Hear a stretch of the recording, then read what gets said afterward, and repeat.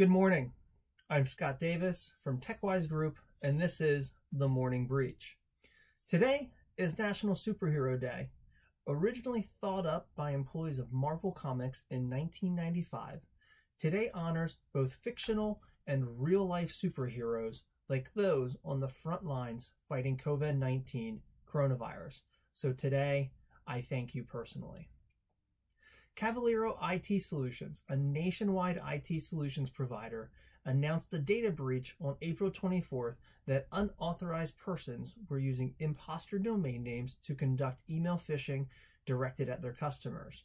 There was also unauthorized access to multiple Kavaliro accounts as well as internal file management systems. Customer names, dates of birth, phone numbers, email addresses, usernames, passwords, financial, account information, and demographic data was potentially accessed during the incident. If you tuned in yesterday, you remember the conversation of malicious domain names being recorded at a record pace, with as many as 16,000 domains registered for COVID-19 coronavirus since January alone. So here is a perfect example of what can happen even to experienced IT professionals when malicious domains are used. ExecuPharm reported on March 13th a ransomware attack that exposed employee personal data, including social security numbers, taxpayer and bank account information, passports, credit card data. In addition, the attackers also posted the stolen data on the dark web after the attack. This is becoming more and more common, like I said yesterday. Affected employees will be provided 1 year of identity monitoring. CivicSmart, a Milwaukee firm that sells parking meters, was also breached in March. A blog post in the dark web indicates as much as 159 gigs of data, including employee records, contracts, parking garage vendors, bank statements, credit card numbers for the end users, were posted online. The page was later updated to indicate that CivicSmart paid the ransom, and the files were then taken offline. There's one thing that we always have to remember when dealing with cyber criminals, is there is never a guarantee that the criminals here actually deleted the data that they took locally. There's never a guarantee if you pay the ransom that you'll get your data. There's never a guarantee if you pay the ransom that the data will permanently be removed.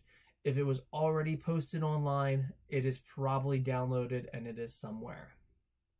Oshkosh City Hall got hit with a ransomware attack, which cost the city approximately $150,000 outside of worker production, which is an organization's largest expense when recovering from ransomware. So what I want you to think about here is you get ransomware, your IT services, your vendors, everyone gets together to recover and get your IT infrastructure back online. But what happens to the end users that you have working for you? How many thousands of dollars are being spent to just manage and monitor, or not really manage and monitor, but for having those users, those employees not being able to work? It's by far the largest expense. And so often when we talk about the cost of a breach, that number is not always included because it is such a variable number. Black Rose Lucy ransomware hitting Android devices. It's claiming to hit you with a fine of $500 from the FBI, but Lucy is also equipped now to allow remote control of the device, make changes, and install other applications. So even if you pay the ransom, Lucy could still be there on your mobile device. The other thing I want to make note with the Black Rose Lucy is this is a ransomware as a service offering. So there are multiple groups that are publishing and pushing the Black Rose Lucy or the Lucy ransomware for Android devices. So it's not just one person, one attacker. It is that ransomware as a service type of a business that the coders, the developer behind it is taking a percentage of all these different groups that are deploying it. So keep an eye out on your Android devices and only download applications that are from known vendors. So I want to leave with some good news here. The group behind Shade Ransomware, has been in operation since about 2014, mostly targeting Russia and Ukraine. But the end of 2019, they started shutting down their business, shutting down their operations. And they officially have announced that they shut down their operations. And over their GitHub account, they released over 750,000 decryption keys and issued a nice apology. I don't think the apology does any good for those that have paid the ransom, but if you had Shade Ransomware or one of the variants of Shade Ransomware, chances are the decryption key and the software to decrypt it is now publicly available, as the group behind Shade Ransomware has shut down their operations and is moving forward. So you listen every day, and every day we're talking, all these different security breaches. We're talking these organizations. We're talking this and that. What can you do as an organization to protect yourself? Well, ransomware has evolved. Last year, if I was doing this conversation with you, I would just say backups is what you need because backups is where it's at. But you need more than backups anymore. It starts with documentation. You need to sit down with your IT department. You have to analyze and understand where your documents are, what types of files you have, where they are. Look at who has access to what files. Lock down files to only those that need access to it. And be proactive in monitoring and maintaining what you have going on. If you are dealing with a lot of customer information, credit cards, social security numbers, health insurance, it is highly, highly advisable for you to have some sort of audit logging, indicating what files were accessed, when they were accessed, and by who. If you don't have that, I highly recommend you look into acquiring that.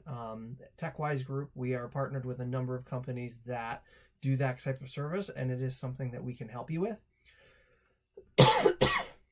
Oh, excuse me. So look at, file folder auditing as a great proactive tool that really is in place proactively to give you the report reactively if it happens. But then look at your security stack. What is your firewall? Does your firewall have current security? Is it advanced malware, scanning capable? Oh, excuse me, again.